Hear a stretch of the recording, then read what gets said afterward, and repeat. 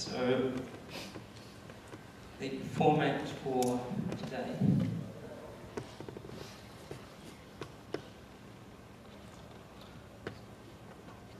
will be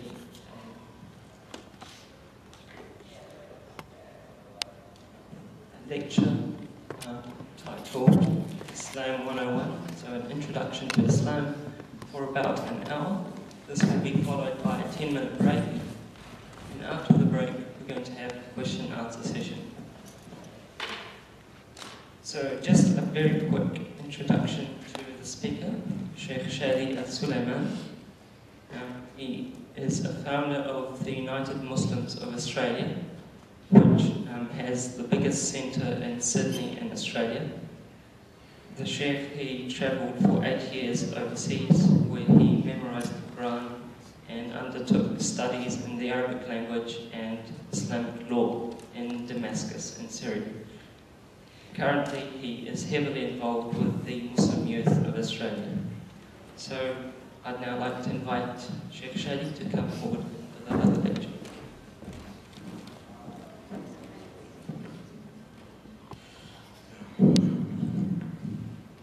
بسم الله الرحمن الرحيم الحمد لله رب العالمين والصلاة والسلام على سيدنا محمد وعلى آله وصحبه أجمعين.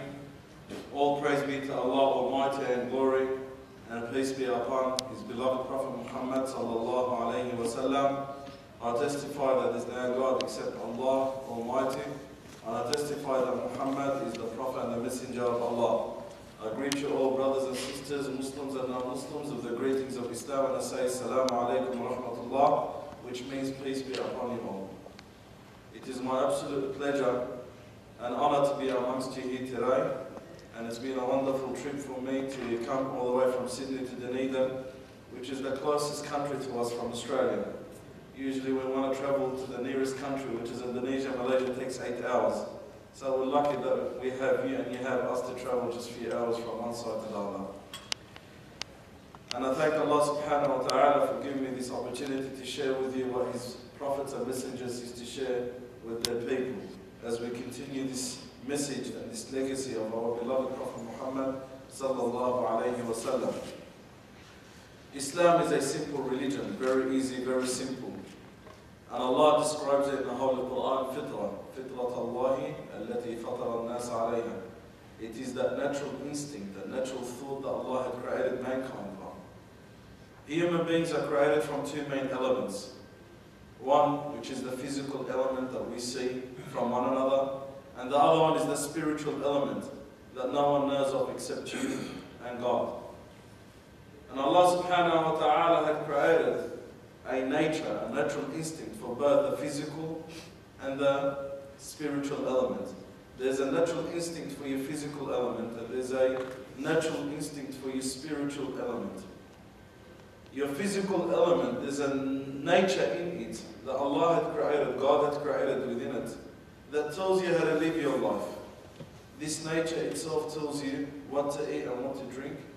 This nature that Allah had created within your physical element tells you how to sleep and how to go for your natural call.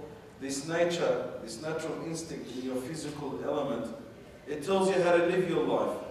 You don't need someone from outside to teach you how to live your life, but there's a natural element or natural instinct inside every single one of us that tells us how to live our lives.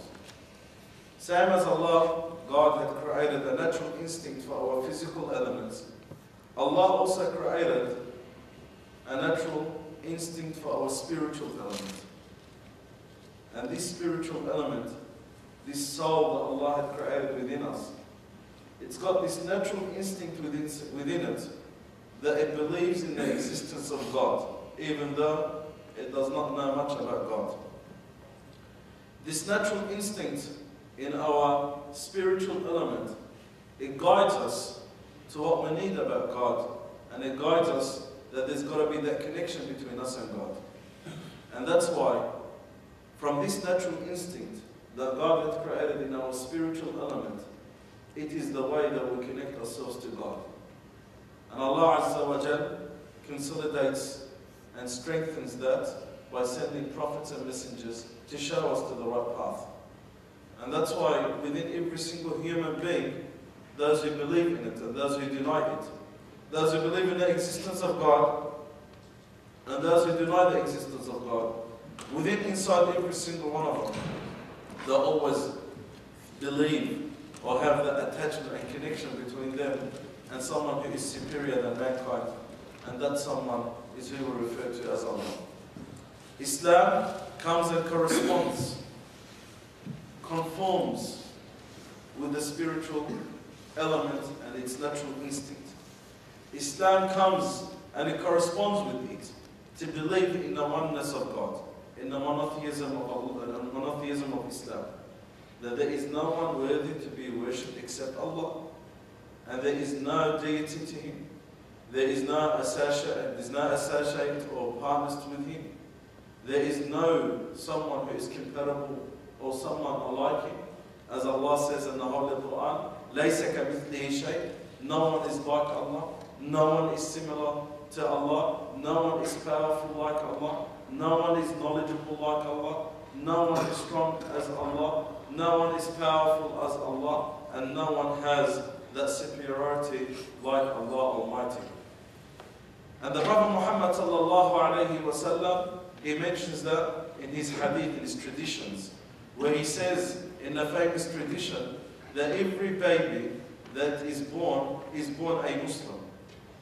And when we say the word Muslim, we do not refer to a cult or a group. We refer to the nature of this human being, that he surrenders to God, and that's why his name is a Muslim, someone who surrenders and submits to God. Every baby is born a Muslim. Every baby is born a Muslim, regardless from which family this baby is born from. Then the Prophet Muhammad sallallahu alaihi wasallam, he says, then the parents of this baby will change his religion, until one day Allah will guide this baby, or until one day Allah guides this person who was originally to be a Muslim from childbirth. Allah guides him to Islam, and that's why we refer to them as reverts, not converts. We refer those who recently embraced Islam as reverts, not converts. And the reason that we call them reverts is because they were originally to be Muslims when they were born as Muslims. We as Muslims, we are called Muslims. And this is the name that Allah called us. And this is the name that Allah had named us. It's because we surrender to His will. We surrender to His commands. We follow His path. Therefore, because we surrender, we are Muslims. And the word Muslim means someone who surrenders. And at the end of the day, every single one of us is surrendering to something. Whether we surrender to something good or something evil. But me as a human being, I am commanded by Allah, ordained by Allah to surrender to what pleases Allah, which is the good path. And because of this action that I surrender to Him, I am called someone who surrenders. And as someone who submits, a submitter. And that's what we refer to be a Muslim. We are not Mohammedanism. We refuse that name to be called upon us. We are not those who name themselves anything else except what we name ourselves after the actions that Allah had commanded us, and that action is to submit to His will, to submit to His commands, to submit to His path, to submit to His call, and that's why we are submitters, and that's what the meaning of a Muslim is, and the religion that we submit to is called Islam, and that's what submission is. So the word Islam means submission. And the reality is, every single human being is submitting to someone or to something. Whether I submit to something I believe in, or something that someone else believes in, or I submit to something good, or I submit to something bad, at the end of the day, Allah commands us to submit to Him because He is our Creator, and we are Muslims because we submit to Him, and the religion that we follow is called submission, and that's Islam.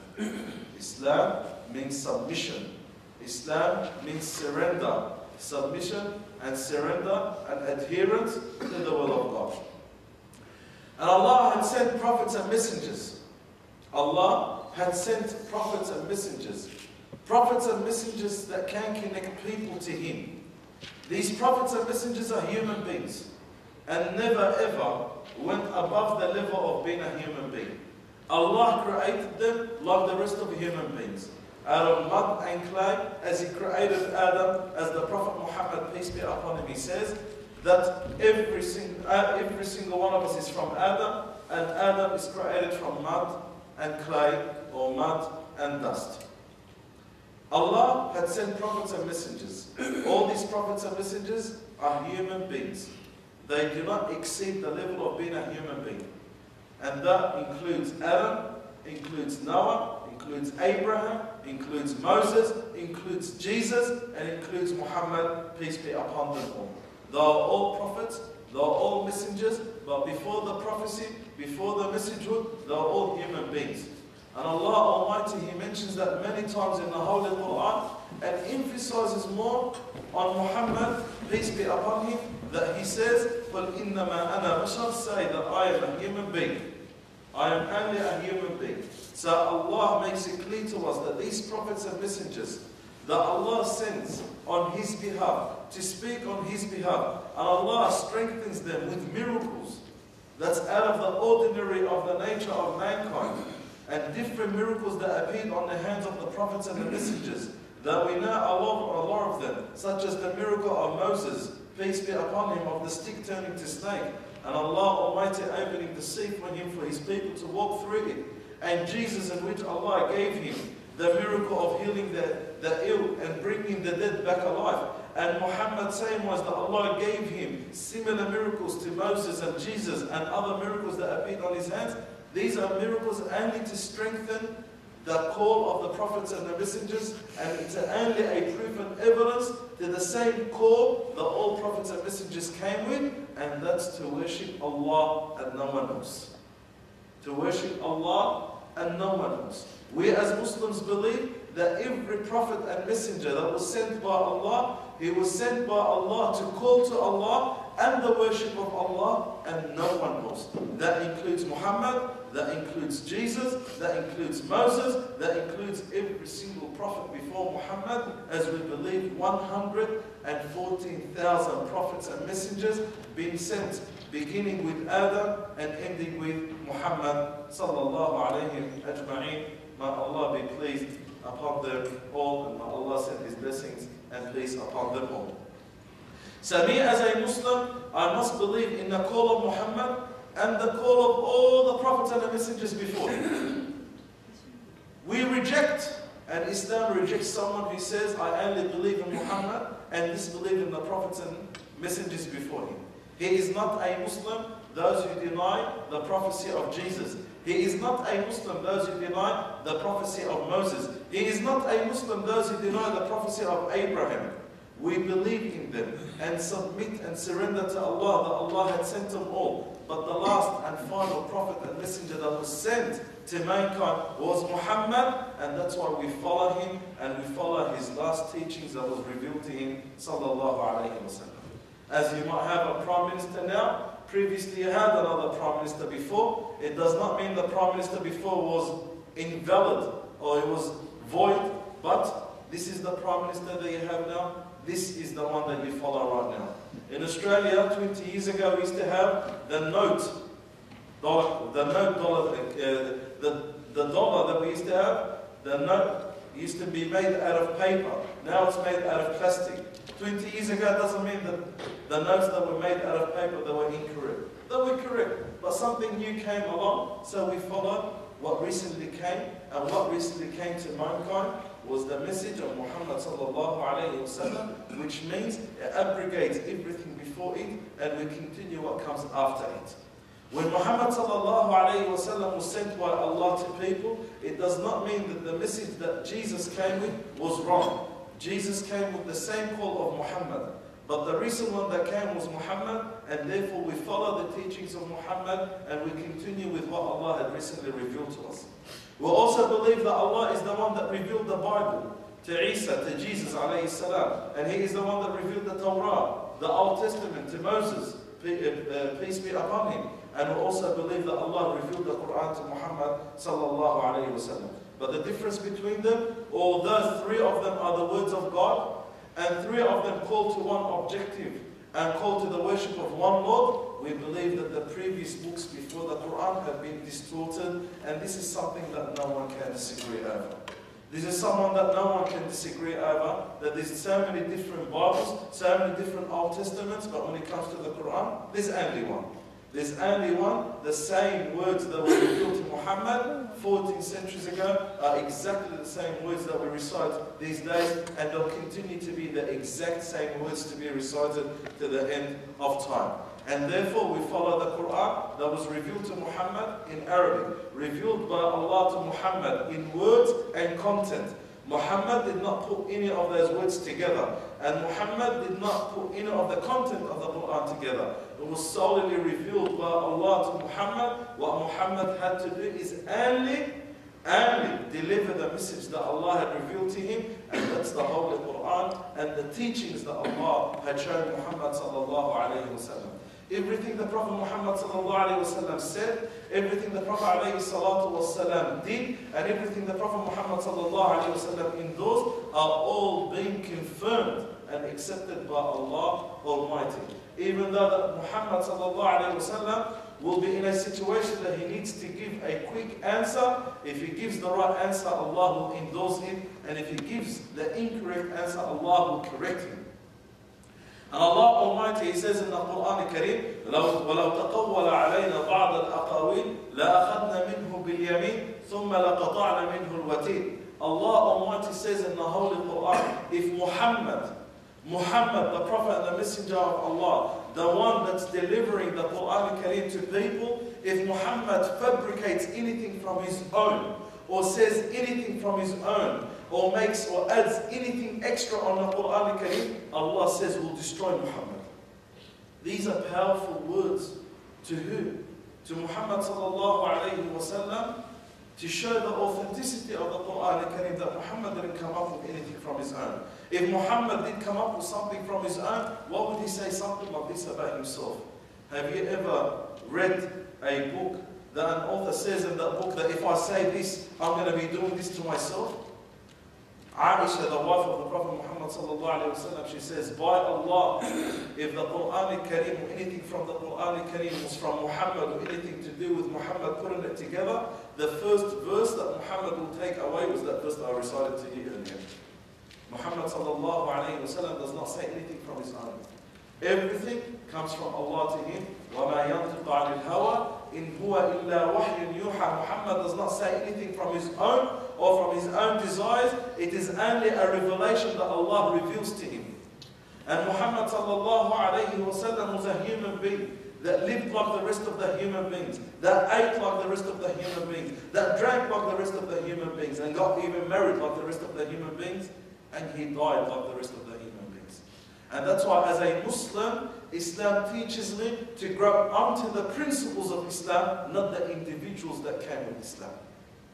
Islam is a religion of principles, a religion of principles, a religion of legislations that we need to grab onto and implement in our lives, and continue implementing that until we face Allah Almighty. And every single person is responsible for their action. Every single person will be accounted, and every single person will be accounted and responsible for their action. No one else will be responsible for the actions of others. And it's not just that Allah will count someone and Allah will judge someone over an action of someone else. So someone will commit a crime and someone else will pay the price. Or someone will commit a crime and then someone else will be the reason that Allah forgives him. That's not just, and that's never just. That's not just that one of my children commits a crime and the other one is the one that pays the price. Or the other one is the one that gets locked up. That's not just.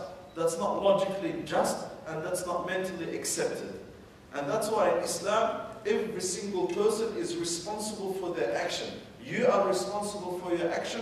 You are responsible for what you believe in, and you are responsible for what you gain. You are responsible when you stand in front of Allah. وَلَا تَزِرُ وَازِرَةٌ وِزْرَ أُخْرَى. And no one will be responsible for the responsibility of someone else. No one will be responsible for the sins of someone else. No one will be responsible for the wrongdoings of someone else. Every person is responsible for themselves. And every person has that contact and connection between them and Allah, to resort straight to Allah. No need to go to a sheikh, to a minister, to a priest for Allah to forgive them. If you want forgiveness, you seek forgiveness from Allah and Allah will forgive. And Islam is so forgiving and so merciful that forgives everyone. Allah had promised that He'll forgive anyone. Anyone who had committed a major sin, a minor sin, if this person sincerely repents to God and shows remorse and regret over the action they had committed and promised Allah they never commit it again, Allah had promised in return that He'll forgive. So we don't have this such thing that you are doomed and you are cursed to the day of judgment when you do something wrong. When you do something wrong, you might be cursed. If you do something wrong, you might be doomed. But at the end of the day, the gates of repentance are not closed upon anyone. Regardless what this person had fallen into, if this person repents back to Allah, Allah will forgive them. And Allah will have mercy upon them. And the Prophet Muhammad, peace be upon him, was sent by Allah to a tribe of people in which he was sent to the entire mankind. But the people that he appeared amongst them were amongst the hardest and the toughest and roughest of people standing on the surface of earth that time. The Arabs at that time were mainly Bedouins and mainly uncivilized people that the Prophet Muhammad came to them to change their lives. And what he, sallallahu alayhi wasallam, what he, Muhammad, peace be upon him, managed to do in 23 years, historians, Muslims and non-Muslims, can't even, or they see that to be a miracle, what Muhammad achieved in 23 years. 23 years, the Prophet Muhammad sallallahu alayhi wasallam, not only he changed what's in the hearts of people, but he even changed their style of life. He changed their way of thinking. He made them to be people from being so uncivilized to be people of civilization, so uneducated to be people of education. People that were followers, they became leaders. And that's what the Prophet Muhammad managed to do in 23 years. And if it wasn't for the power of Allah and the blessings of Allah upon him, sallallahu alayhi wa sallam, his people, Muhammad never managed to do what civilizations, what empires and kingdoms before him tried to do for hundreds of years and he did not even succeed. What they've tried to do for hundreds of years and did not succeed. The Prophet Muhammad sallallahu alayhi wa sallam was sent as a mercy to mankind. As Allah says in the Holy Quran, وَمَا أَرْسَلْنَاكَ إِلَّا رَحْمَةً لِلْعَالَمِينَ. We sent you, O Muhammad, as a mercy to the entire mankind. Every single person, Muslim or non-Muslim. Every single person, Muhammad has been sent as a mercy to mankind. But unfortunately, we live in a time and era of severe and harsh Islamophobia, in which Islam has always been the victim. And if one member of the Muslim world commits a crime, then it turns out to be Islam is the victim of it. If one Muslim out of the 1.2 billion Muslims out there commits a crime, it turns out to be that Islam is the one that's to be a criminal. Islam is the one that's paying the price. In every community, in every single nation, in every single cult, in every single religion, there are the good people and there are the bad people. It does not mean that if someone is a Muslim, he is a perfect Muslim. It does not mean that if someone follows the nation of Islam, they are to be someone who represents Islam. There are good Muslims and there are bad Muslims, and we say that. There are good God-fearing Muslims and there are bad. There are bad Muslims who don't fear Allah. There are good Muslims who contribute to civilization, and there are bad Muslims who commit crime. There are bad Muslims who do evilness. There are bad Muslims who do wrong. Islam is innocent from that action. Islam is innocent from such action. It doesn't mean if some Muslim does something wrong, Islam endorses such thing. No, on the contrary. In Australia, a group of Muslims committed rape. A group of Muslims, one of them is Muhammad, the other one, his name is Ahmad, and the entire media was attacking Islam. Well, you don't know what Islam says about someone who commits rape. If someone commits rape, the penalty of this person is to be executed. When did Islam ever condone or accept such an action? Islam does not accept it. This is the action of an individual. And it's not fair for me to say that if some Christian person commits a crime, I'll say this is Christianity. And same thing when a Muslim or a group of Muslims do a terrorist attack, if you want to call it, or an attack upon victims or innocent people, it's not fair that Islam pays the price. Last year in Norway, we heard about some extreme crusader that calls himself a crusader, you know, Breivik from Norway. He killed 77 innocent people under the name of Christianity. Did a Muslim come out and say Christianity is terrorism? No one. I don't accept that, because I know many Christian people would not accept that. Many Christian leaders, the vast majority, don't accept that. No one came out and said Christianity is terrorism. We don't accept that as Muslims, and no one should accept that. But why is it accepted that when a Muslim commits a crime, then Islam becomes the victim? When Islam is totally innocent from that. There's 1.2 billion Muslims around the world. Muslims make a fifth of this world. They're not all perfect. If they were all perfect, they'll be in a better state than the state they're in now. And Allah had promised that victory is not just upon Muslims, victory is upon just people. Allah supports those who stand by justice regardless of their faith. Allah will give victory to those who stand against oppression regardless of their faith. It doesn't mean that if someone is a Muslim, they are God-fearing. And it doesn't mean if someone is a Muslim, Allah will support them. The Prophet never ever mentioned something like that. But the scholars always said, Allah will support a just non-Muslim over an oppressive Muslim. It's about the principles that we stand by. It's about the principles that we understand and acknowledge. And that's why it's not fair that Islam has always been the one that's been attacked over the action of other people. When did, yes, there are some Muslims who commit crime. Yes, there are some Muslims who commit some terrorist attacks. But also, there's a lot of Christians who done a lot of wrong things. World War I did not start by Muslims. World War II did not start by Muslims. There's a lot of massacre, the killing of 6 million Jews in Germany by Hitler. Who was he? He was also a Christian. Why is it now Islam is the victim? Not that I'm trying to point the fingers at Christians. No, we don't even accept that. But let us be fair. When we try and attack a religion over some wrongdoings of its members, well, let us look at other people and look at other religions and let us see what they've done. If you want to calculate the number of victims that died on the hands of crusaders, victims who are Christians and not Muslims, okay, you'll find that exceeds a lot more greater than the numbers that Muslims did. Now that we accept that from Muslims or Christians. What's happening now in Burma, Myanmar? Muslims are being killed by who? Buddhists. No one came out and said Buddhism is terrorism. Even rhymes more than Islam. Okay? But I don't even accept saying that Buddhists are terrorists. I don't accept that, because I know there's a lot of Buddhist people who condemn that. But now Muslims are being slaughtered just because they are Muslims, clearly because they are Muslims, by Buddhist monks. No one came out and attacked Buddhism. These are just individuals. But the moment it's a Muslim that does something, then Islam becomes the victim. We need to understand criminals are separate from being or anything to do with Islam. If a Muslim does a criminal activity, then that's him as an individual, nothing to do with Islam. Islam is innocent from that. And the Prophet Muhammad ﷺ, his teachings are innocent from that. They say Islam was spread by the sword. Bring an event or incident that Islam was ever forced people to enter Islam. Allah says in the Holy Quran, La ikraha fi din. You cannot impose or force Islam upon anyone. Allah says that in the Quran Al-Karim. Not that me, I say that. It's very clearly stated in the Quran Al-Karim that we cannot force people to embrace Islam. We cannot force someone to enter Islam. We cannot force someone to testify that there is no God except Allah and Muhammad, his Prophet and Messenger.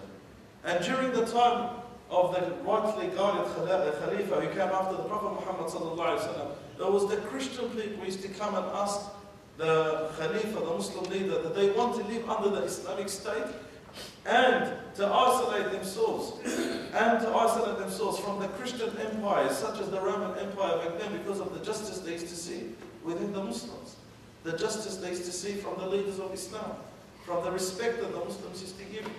When the Muslims came out to Europe during the Ottoman empires, the Jews themselves, and this is not something said by me, the Jews themselves saw the Muslims as the saviors of the oppression of the Christians and the Crusaders at that time.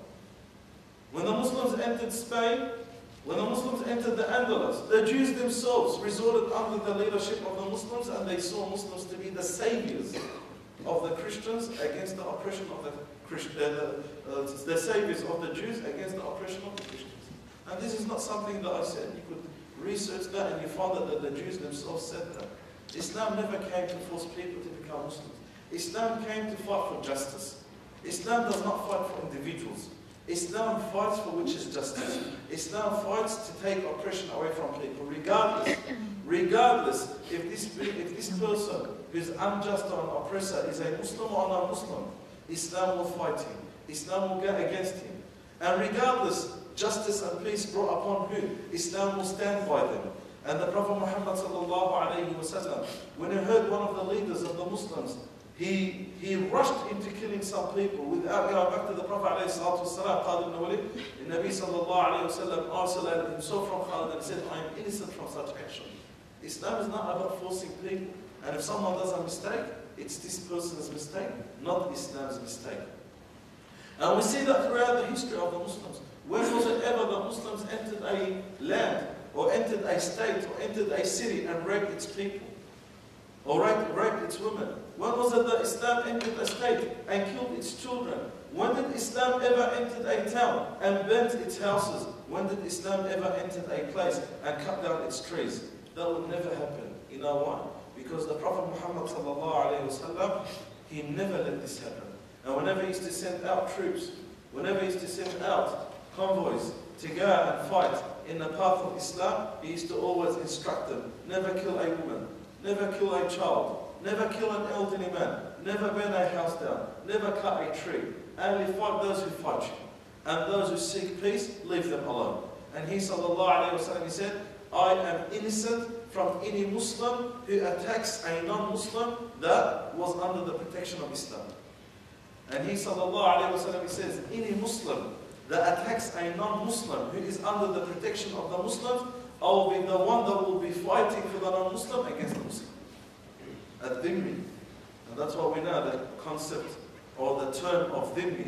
A Dhimmi is a non-Muslim living under the protection of Muslims, or a non-Muslim who seeks protection from Muslims. In Nabi ﷺ, he says, any Muslim, no matter what their ranks are, if they give protection to a non-Muslim, then that protection becomes valid upon every single Muslim. And any Muslim who attacks someone who is under the protection of the Muslims, the Prophet ﷺ says, I am innocent from this Muslim. So it's not about individuals, it's about principles. It's about the principles that we live by. It's about the principles that we stand by. Yes, there has been some criminal activities by Muslims. Yes, there has been some criminal activities by those who claim to be Muslims. But why should that entire nation pay the price for something that Muslims themselves condemn and Muslims themselves know it's a crime? People who done attacks on civilians, people who done attacks on innocent people, we're all standing in one front line. But unfortunately we find that the media is not interested in positive stories and positive comments as we are trying to make. They always look for someone who makes the wrong comment and make the entire Muslim to pay the price. The entire Muslims to be the victims of such crime. When we are all innocent from it. We are all innocent from such activity. The Prophet Muhammad, peace be upon him, he is the one that brought, he is the one that came up with tolerance of other people and other cultures. When do you ever hear 14 centuries ago that two different communities from two different backgrounds of religions lived side by side 14 centuries ago? That would never exist in Iran. That would never exist in Asia, but existed in Medina, where the Prophet Muhammad ﷺ accepted the Jews to live side by side with him, and Nabi ﷺ agreed and put the condition upon himself and the Muslims to protect the Jews if any harm comes upon them. Until they break that treaty, until they betrayed the Prophet, that's when the Prophet exiled them. But before then, it was an agreement. The Prophet accepted them. The Nabi ﷺ accepted that they live side by side with him and the companions. You never hear of two different religions where that Christian and Jew to live side by side in one place. That never existed 14 centuries ago. Also, what never existed is that Muhammad, in his special council of consultation, his main council of consultation and the state council, you would never ever see an Arab and non-Arab sit down side by side and talk about the most important issues relating to the state. In Nabi Muhammad, peace be upon him, 14 centuries ago, in a moment an Arab will never sit side by side with a non-Arab, especially if they are from Africa. In Nabi sallallahu alayhi wa sallam, the Prophet Muhammad, peace be upon him, he had Bilal al-Habashi from Abyssinia on one side, and he had Salman al-Farisi from Persia on the other side, and he had Suhaib al-Rumi from Rome, who used to be from his main consultants and from their main leaders of the Muslim army. That never existed 14 centuries ago. Do you ever hear of the Roman king or the emperor? One of his main leaders and ministers was a non-Roman? Or do you ever hear of the Persian emperor at that time, that one of his main leaders, one of his main ministers is some guy from Asia or some guy from Africa? That never existed. That did not even exist 100 years ago. I'm sorry to say that, and I'm very, very sad to know that the Australian people and the Australian government just took away the white man policy 60 years ago or 70 years ago. Where's that? Where's the justice here? We talk about Muslims not being tolerant. Islam is the one that brought tolerance to people 14 centuries ago. This concept of tolerance and accepting one another, it is something that people just came up with a few decades ago, when Islam has been speaking about that 14 centuries ago. When Islam is talking about respecting one another regardless of your race or your color of your skin or your background or your nationality. يا أيها الناس إن خلقناكم من ذكر وأنثى وجعلناكم شعوبا وقبائل لتعارفوا إن أكرمكم عند الله أتقاكم. All people had created you from male and female, and had made you from different tribes, so you could recognize one another. And then Allah sets the principle and He says, إِنَّ أَكْرَمَكُمْ عِنْدَ اللَّهِ أَتْقَاكُمْ, that the best of people to Allah are those who fear Allah most. Not about their gender, not about their women, not about their men, not about their tribe, not about being an Arab, not about being white, not about being black. It's about your piety, it's about your actions. Someone from Abyssinia can be better than someone who is from an Arab background. A woman can be better than a man. A man can be better than a woman. An Arab can be better than a non-Arab. A non-Arab can be better than an Arab. All based on what? On your actions, not on your race, not on your gender. Islam is the one that brought dignity and honor to the females. When you say Muslims, the first thing that you think of is a Muslim bashing his wife. That's the thing about people thinking about Islam. When Islam is the one that brought respect to a female. During a time that a woman has always been isolated on the side, Islam is the one that gave her her rights. Islam is the one that considered her to be a human being and made her to be from the best of human beings. In a moment that the Roman churches used to discuss, is a woman a human being or not? And this is not something that I'm hiding, this is only a few centuries ago. 14 centuries ago, Islam came to bring honor to the female and made her to the level of the man, and she could exceed that level of the man if she does good and righteous action. It's about the piety, it's about the respect and righteousness. Islam is the one that honored the woman. When the Prophet Muhammad, peace be upon him, used to consult his wives, even in the most important matters of the Islamic state. Is that about humiliating women? In a moment that a woman would not even get her inheritance. Islam is the one that enforced inheritance upon the woman. The Arabs at that time, a woman does not inherit anything from her father. She does not inherit anything from her mother. She does not inherit anything from her daughter or son. Islam came and enforced inheritance upon the woman and made her to be the respectful one, that when she wants to get married, the man needs to come and knock on her door and humble himself to ask for her hand. This is what Islam came about. And Islam also honored her that she is the one, she can sit. It's her option to sit at home, and she should be treated like a queen or the princess, while the man is the one that should be feeding her, sheltering her, and the one that should be spending on her. You know, sometimes I say us men are the ones who are being oppressed, not the woman. She gets so much in Islam. And the Prophet Muhammad, peace be upon him, from his last words that he delivered, he used to always say, take care of your woman. Take care of your woman. Allah is the one that had entrusted you with your wives before their parents had entrusted you with them. Take care of your wives. خِيَارُكُمْ خِيَارُكُمْ لِأَهْلِهِ وَأَنَا خَيْرُكُمْ لِأَهْلِهِ. The best of you are those best to their wives. And I am the best to my wife. Take care of your wives. Take care of your daughters. And he sallallahu alayhi wa sallam also says, any man that Allah blesses him with 2 daughters or 3 daughters, Allah guarantees him the paradise. He did not say that any man that gets 1 or 2 children will enter the paradise. On the contrary, God knows where he's going to go after he sees these 3 young men, causing so much trouble for him during his life. And Nabi sallallahu alayhi wa sallam says that about the daughters, the females. Any man that Allah blesses him with 2 or 3 daughters, Allah will make him enter the paradise. He did not say that about the men. He didn't say any man that Allah gives him 3 sons or 2 sons or 1 son will enter the paradise. How can Islam be the one that's oppressing the woman? Islam is the one that says that a woman has the rights to work, and if she does not want to work, she could stay at home and the husband can't force her to work. It's the husband's responsibility to spend on his wife. Islam is the one that says it's the husband's responsibility to feed his children. So in other words, this woman is to be treated like a queen or a princess at home. Not what people perceive Islam and Muslims are. Men are always bashing their wives. If a man bashes his wife, that's him. We have a lot of Anglo-Saxons bashing their wives. We have a lot of Christians and Jews bash their wives. We don't say that's Christianity. We don't say that's Judaism. And Islam does not let a man bash his wife or hit his wife or beat his wife or even be aggressive towards his wife. On the contrary, Islam forces the man to be generous towards his wife, to be the best to his wife. And the Prophet Muhammad is innocent from such a husband who's been an oppressor or unjust towards his wife. And if we see that from people, then that's them, that's not Islam. That's them, that's not Islam, that's their personal opinion, that's the way they think, that's the way they want to deal with it. Islam is innocent from such an action. Islam is the one that the Prophet Muhammad said, the best of you are the best to their wives. The best of Muslims are those best to their wives. The best of believers are those best to their wives. The Nabi sallallahu whenever he used to go out on any of his journeys, he used to take his wives with him. He used to honor them.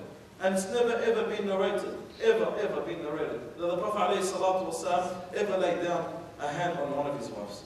Never the Prophet ﷺ hit any of his wives. We've never heard any of his disciples or any of his companions ever touch their wives, or ever force their wives to do something wrong. Never existed. Yes, there are Muslims that do such an action. That's them as individuals. We don't agree with it.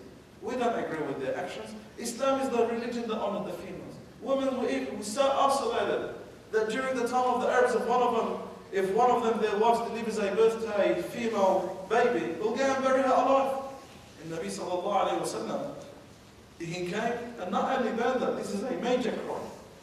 That if the father does that to his daughter, he'll be executed in return. That's a penalty of it. A man killing his own daughter, there's execution in return. That Allah subhanahu wa ta'ala, he says in the Quran al-Kareem about the blessings, that Allah is the one that blesses whoever He wants by granting them a male child or a female child. Both of them there's blessings. And some scholars say Allah mentioned the female before the male because there's more blessings in the female than the male. And Allah blessed the Prophet Muhammad from Khadija with 2 male and 4 females. When Nabi showed humility and love and respected his children, they used to kiss them and hug them. That once one of the Bedouins came to the Prophet Muhammad and he saw his grandchildren sitting on his lap and the Prophet was kissing them and hugging them. So this Bedouin was amazed. He said, "Do you kiss your children and hug them?" And Nabi said, "Yes." So this Bedouin said, "I've got 10 children, I've never kissed them and hugged them." So Nabi got angry from him and he said, "What can I do to someone that Allah had taken away the mercy out of his heart?" Nabi that's the quality of the Prophet. That's Islam. That's the positive image of Islam. Not wallahi, when the moment you say a Muslim, that you picture a husband with a stick bashing his wife. Never ever accept something like that. I am from amongst the Imams, if I ever hear a husband, physically abuse his wife, I'll divorce his wife the next day. I'll never tolerate something like that. And no Imam will tolerate something like that. And no Sheikh will tolerate something like that. And Islam does not tolerate something like that. And if people do that, that's their individual actions. So the end message is, let us differentiate between what Islam is about and the actions of some Muslims. It doesn't mean that if you're a Muslim, you're a good Muslim. It doesn't mean if you're a Christian, you're a good Christian. It doesn't mean if you're a student, you're a good student. It doesn't mean if you are Australian or New Zealander, you're a good civilian. That's not, if someone does something wrong, it's them. Point the fingers at them. Say, this person did it. Don't say Islam, that's not just, that's not fair. Go and learn about Islam. Go and seek knowledge about Islam. Understand the reality of Islam. And all these actions without exception, all these actions that you find Islam is being pointed at to be a religion of terrorism, a religion of crime, Islam is the first religion that's innocent from it. Islam is the religion that's innocent from it. And no religion will probably condemn such actions the way Islam does it. No religion will look down on such action the way Islam does it. No religion will give a penalty or will set a severe penalty on such action like Islam does. But we need to be just. When we hear something, let us clarify the matter. And Allah says in the Holy Quran, يَا أَيُّهَا الَّذِينَ آمَنُوا إِنْ جَاءَكُمْ فَاسِقٌ بِنَبَإٍ فَتَبَيَّنُوا. Allah says, all those who believe, if you hear a news or you hear something about something or someone, clarify the matter. It is fair that whenever I hear something about someone or I hear something about something, that I clarify the matter. And it is from a little mind. It is from a small-minded person who just takes news as they are. And the Prophet forbids us from that, and Allah forbids us from that. Allah forbids us that the moment we hear something about someone or something, we straight away believe in it without investigating. And the Prophet ﷺ says it is enough evilness and of sin that you speak about everything that you hear, or you just listen to what everyone tells you. It's haram.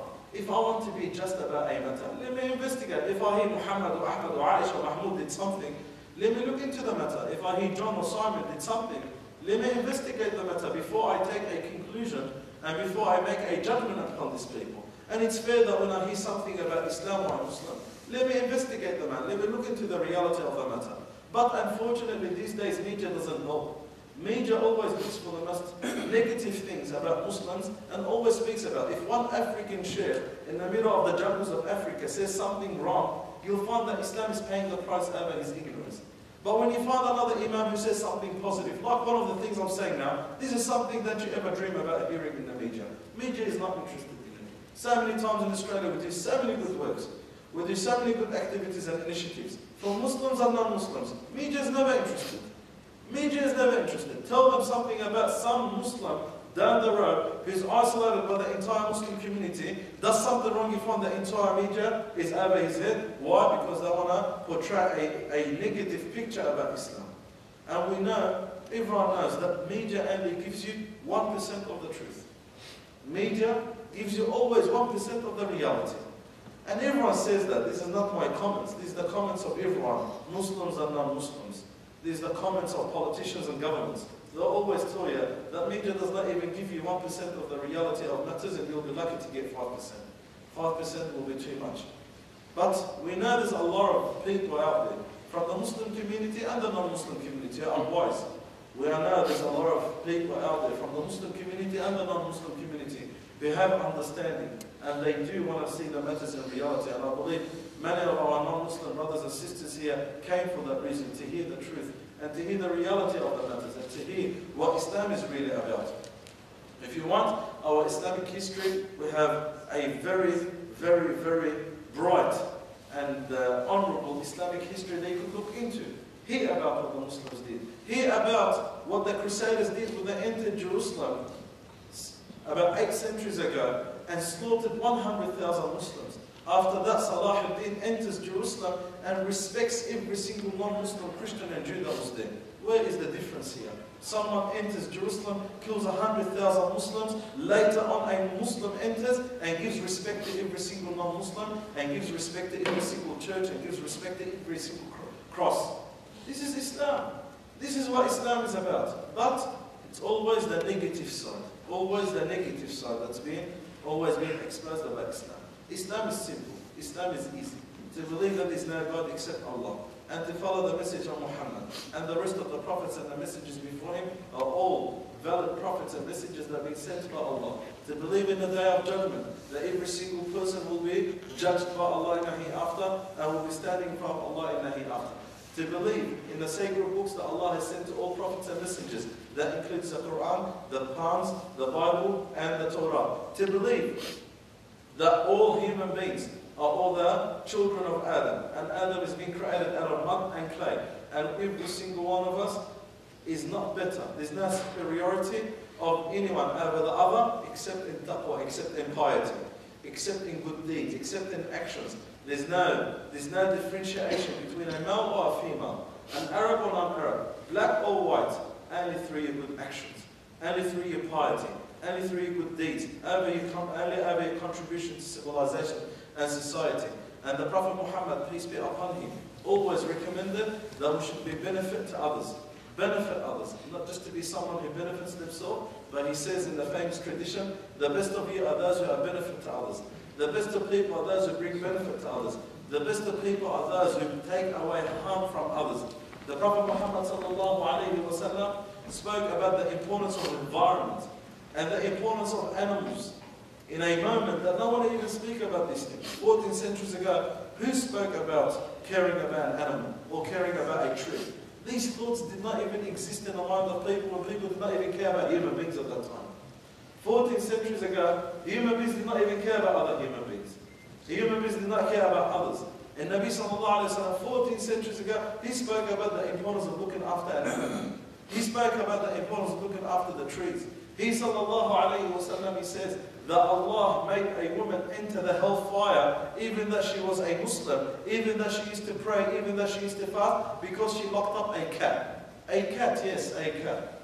A cat. A cat that she did not let out to eat, nor that she fed that cat. Because of this, Allah subhanahu wa ta'ala, Allah Almighty punished her in the hellfire.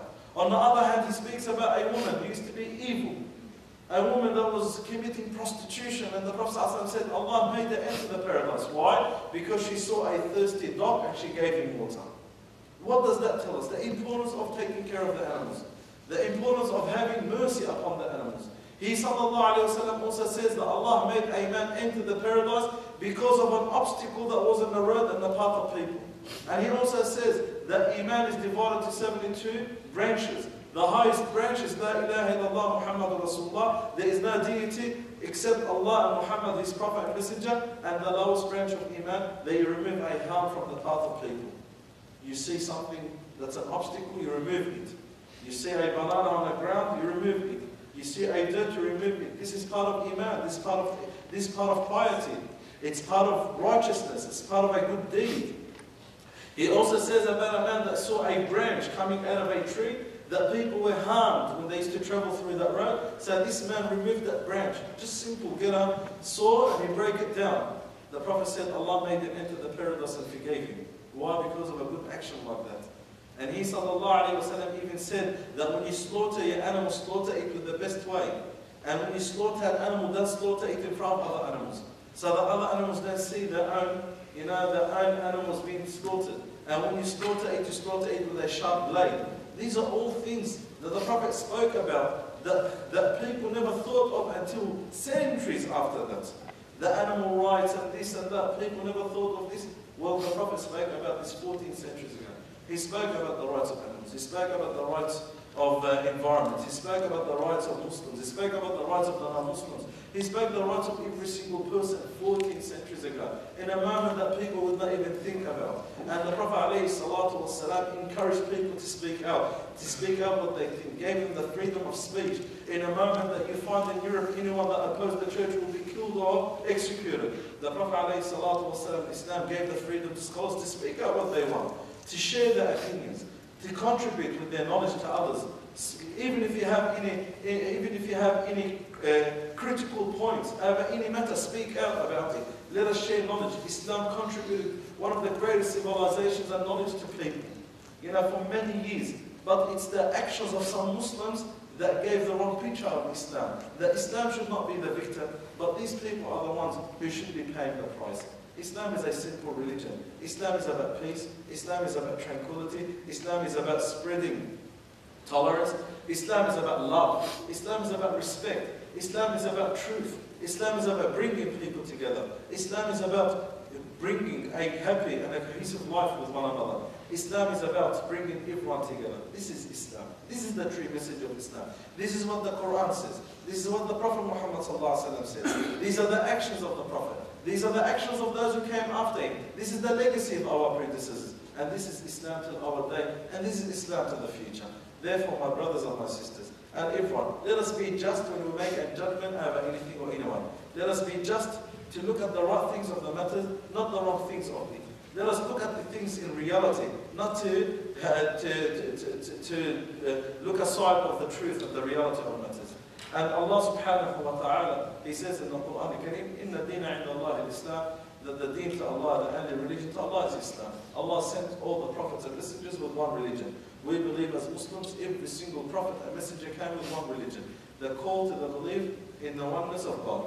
Every prophet, Adam, Noah, Abraham, Moses, Jesus, Muhammad, all came with one religion. To believe in the worship of Allah. To worship no one but Allah. To surrender to Allah. And that's why we surrender to Him. And once we surrender to Him, we are called to be Muslims. This is what I have for you today, and I hope that what I just mentioned to you and what I just spoke to you can be a benefit to all, to brothers and sisters from the Muslim faith and the non-Muslims. And I hope, inshallah, Allah Azza wa Jalla give us a better understanding on matters that we need to have a better understanding in. Thank you very much for listening to me. Wassalamu alaikum wa rahmatullah.